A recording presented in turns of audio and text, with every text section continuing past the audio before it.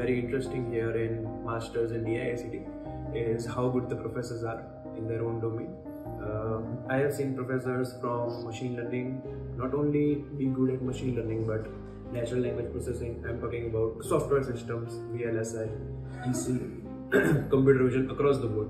And I have seen them explain very complex concepts in very simple terms to us, to many of my colleagues, because I'm not taking all the courses, but I do have feedback from my friends about all the different courses, and they have told me how simplified everything is and how learning can be fun as much as it is sometimes not going to be.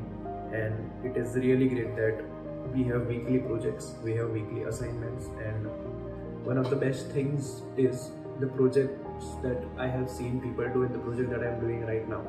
That is a collaboration with ISRO, and it allows you to meet so many different people who know so much more than you, that you realize you have that much more to learn and that much more to grow.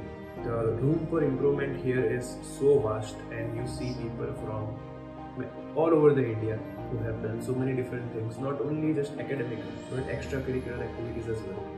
It really gives you it is a humbling experience to know that there are so many people who know so many different things about so many different things, right? And that is why I think that Masters in DA-IICT is very well good.